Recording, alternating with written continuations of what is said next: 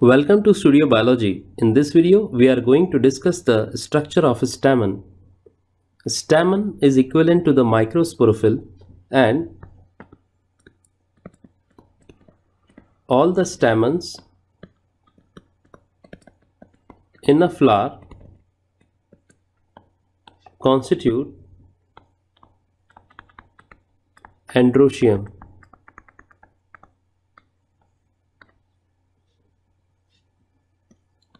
The stamens form the third whorl of a flower, or innermost whorl of a staminate flower.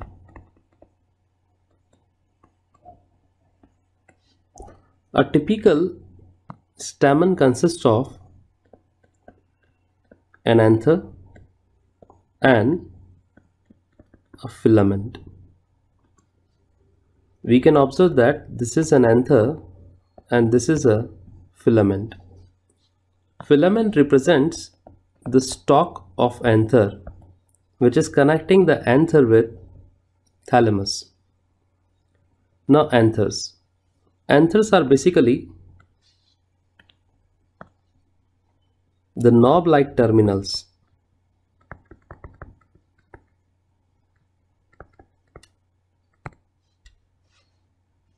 having sporangiums in lobes. Now if we take the section, some pollen sacs are there, which can be termed as sporangium. If we view the anther posteriorly,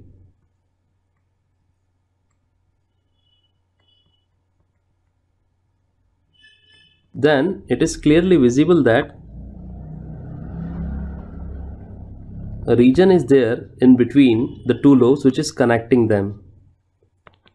This is known as connective. These are two lobes of anther,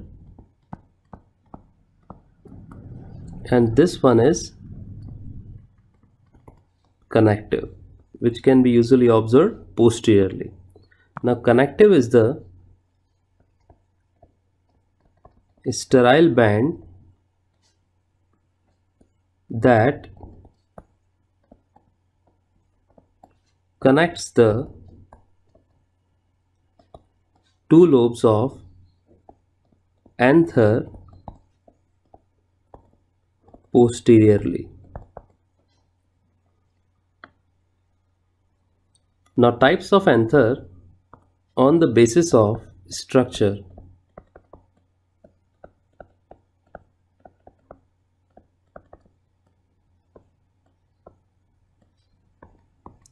First one is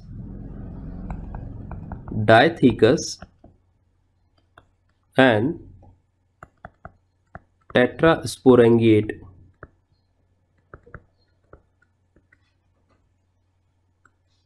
This is a very common type of anther, and in this type of anther,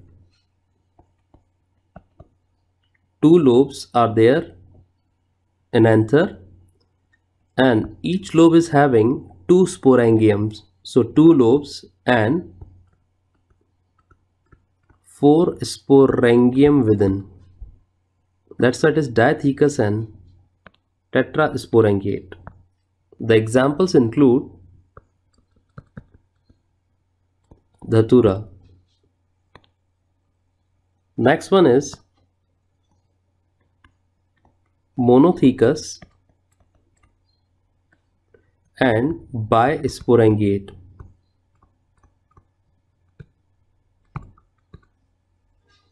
In this type of anther, one lobe is present with two sporangia. The examples include hibiscus,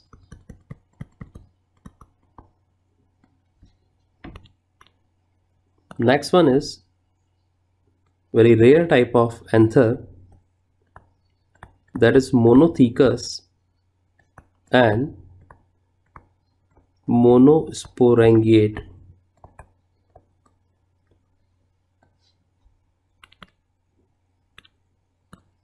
In this type of anther, one lobe with one sporangium